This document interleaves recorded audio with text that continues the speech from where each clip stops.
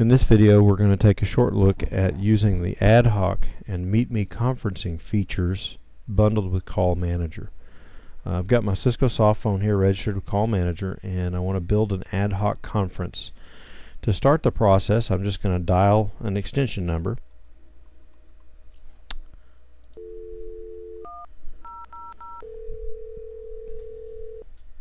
And that party answers, and we're able to carry on a conversation. If I decide then that I need to add another party to the conversation, I'll click the More soft key and then the Conference soft key.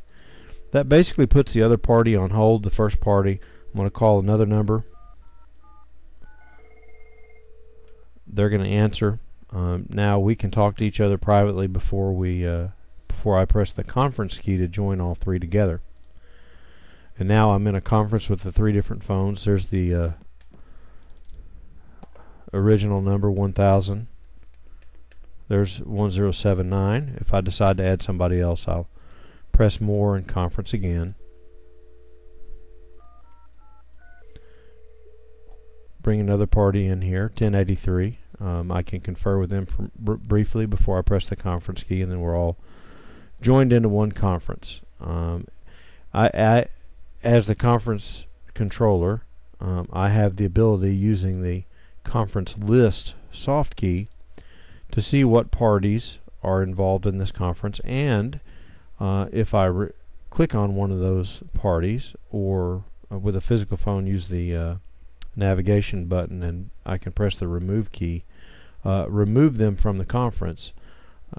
The basic function only allows the conference controller to do this, and the conference controller is the only person that can add more parties to the conference. With the advanced features of AdHoc conferencing turned on, which again is off by default, then another party, say sales here, could add an additional party to the AdHoc conference. So I'm going to remove lobby just by clicking on it, and the lobby phone has been taken out of the conference. Let's just say I want to add somebody else. Conference. I'll dial that phone in, and they'll answer. And then we can confer briefly before I press the conference key, and then we're all in the conference together. So that's the basics of AdHoc conferencing. I'm going to hang all the lines up here. Okay, so we've done AdHoc conferencing. The next thing we're going to do is MeetMe conference.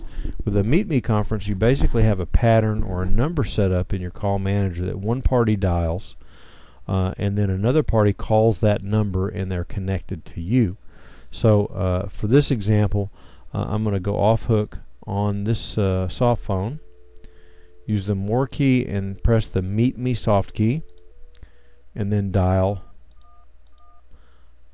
a MeetMe number that I have programmed for my call manager. In this case, it's 111X. I chose 1112.